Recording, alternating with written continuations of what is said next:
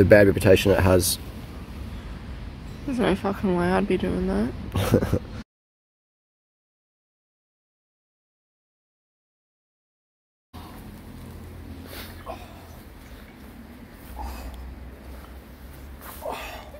Harley, there's someone on the phone here. Sorry to disturb you.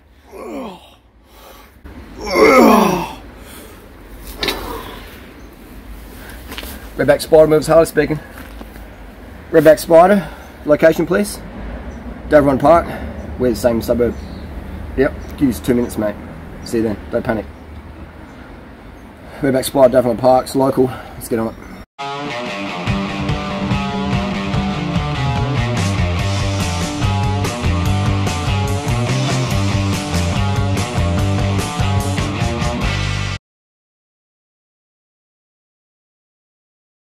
I'm never going to try and kiss it.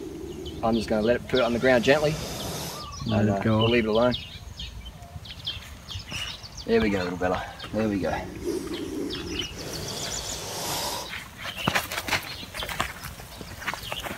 So we've got a redback spider here. We're going to see how dangerous they are. How dangerous. This is probably one of the most dangerous spiders in the world in terms of fatalities. And so I'm provoking. If I do get bitten, it'll be my own fault. You can sort of see the redback doesn't really want anything to do with the stick or me. It's a bit like, just leave me alone. Quite a camouflage spider, very striking. She's getting a little bit aggressive here, just defending herself a bit. Oh, here we go. Alright, so now will the redback bite me? If it bites me there, I'm probably going to die.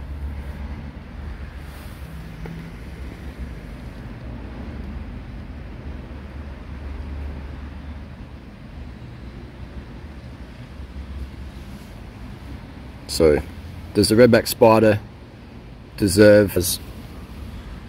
There's no fucking way I'd be doing that. Welcome to Viola Park, mate. I love all these tough guys on the internet who think they're hardcore, but would they do this? So this is one of the most dangerous spiders in the world. Why is its backside so fat? Because it's a female.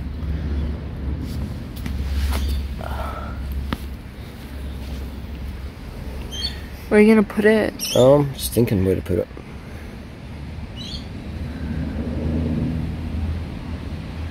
So they don't bite unless they feel threatened. My nails are yellow from eating oranges, if anyone's asking. So it's just happy just sitting there, you know. So yeah, this is how you remove it. What I'll do is I'll just put her in this cup here, and we'll put her under the fence where she can be a bit of a redback and not get hurt, and she can eat her bugs to heart's content. Easy done. Bricks here, this is great redback habitat. What I'll do is I'll put her, transplant her into there. Let's put her up here, and this is going to be a good spot for a little transplant redback. Oh, she's going to touch my hands again. Oh, she's biting me. So we can just put her just here.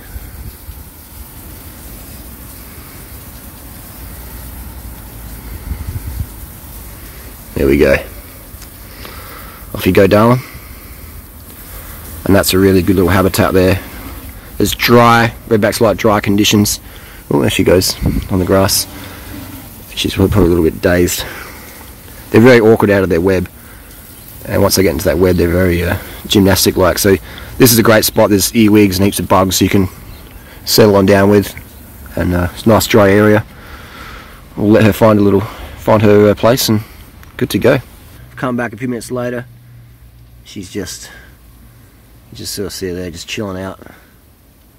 So she'll build a web tonight, and give some updates on how the progress is going. That's the redback spider done.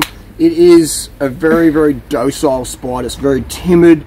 You can use a stick, you can use a piece of paper, you can use a toilet roll, you can use a pick. Well, you can do whatever you want to do, use a shovel.